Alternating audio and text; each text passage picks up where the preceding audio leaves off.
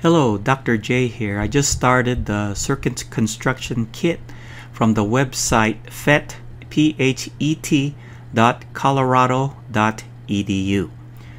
It's the same simulation program that we used earlier and in earlier videos as well.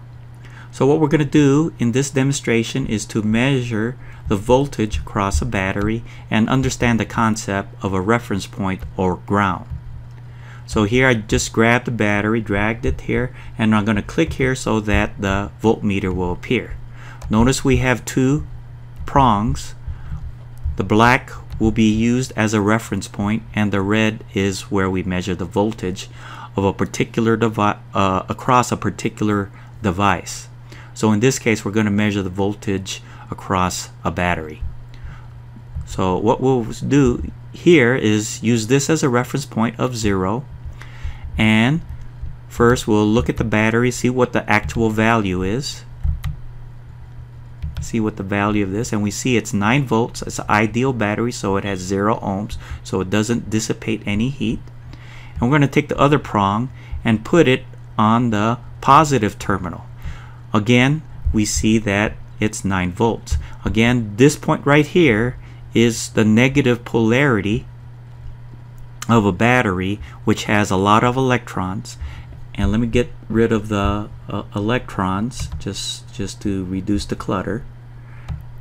Okay, and this side of the battery, or the positive polarity, is a deficiency of electrons. So there's a potential difference here between these 2 points of a battery, so that we can do work when we hook it up to a circuit. So it creates an electric field in the circuit, so electrons will get attracted to the positive side of the battery terminal. Alright, so let's just change the value of this battery. We'll change it to 18 volts.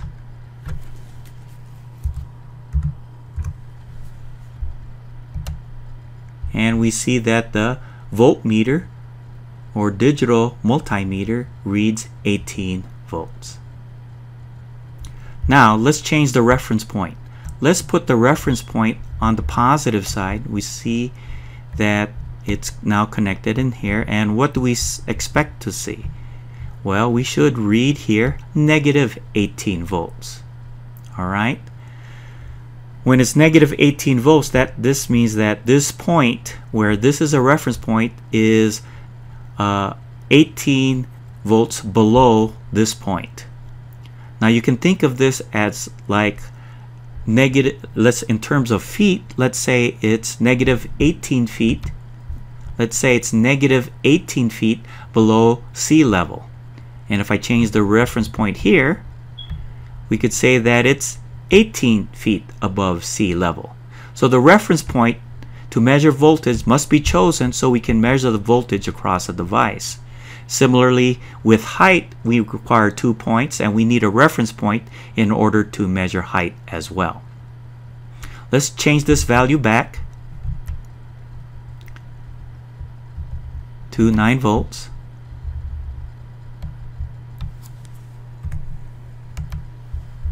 And we see that it does read 9 volts.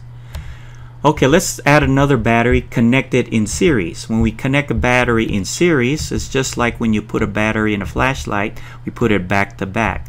So the one battery has a negative terminal is connected to the positive side of another battery as shown here.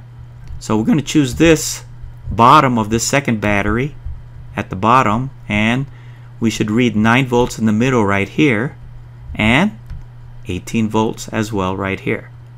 Okay, so 18 volts at this point, 9 volts at this point, and 0 at this point.